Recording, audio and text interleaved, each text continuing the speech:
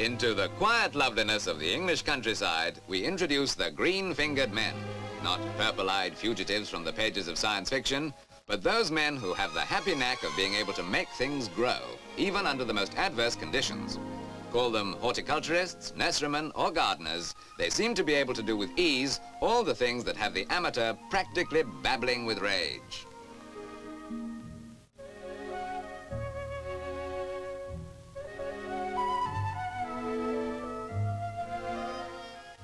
No harsh language, however, rends the air at this nursery in Hertfordshire, which specialises in houseplants, the many varieties of which often seem to end up in coffee bars in such tasteless profusion that one practically needs a machete to reach a table.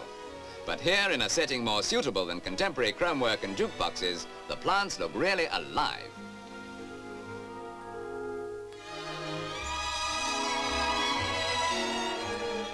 From here, plants are often under the auspices of Royal Horticultural Society exhibitions at home and abroad. These specimens are being displayed in a tree trunk because, like most bromeliads, they are epiphytes and look better in situ. In other words, for the benefit of non-horticulturists, they are semi-parasites which often grow on trees.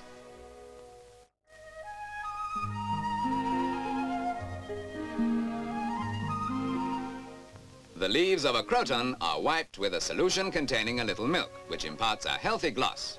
The prices of this plant range from 3 shillings to £5, an indication of the many different qualities. Mr. Thomas Rochford, whose nursery it is responsible for more than 2 million plants under 30 acres of glass.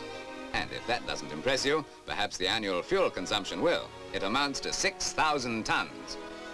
This strange plant absorbs water through its leaves. The roots are only anchors.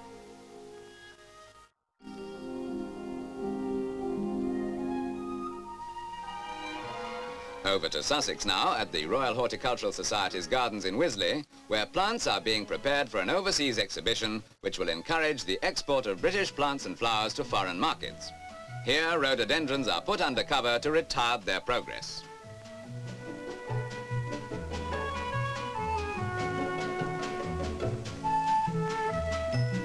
One of the most difficult tasks when entering different plants for exhibition is to ensure that they are at their peak on the date specified.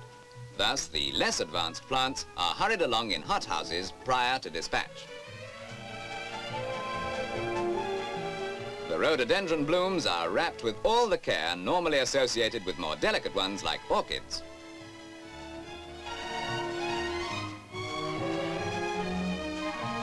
All the care that can be taken with plants has really been lavished on these representatives of British plant life. This then is one branch of the export drive where nobody is missing any tricks and things are literally and metaphorically blooming in the best possible sense.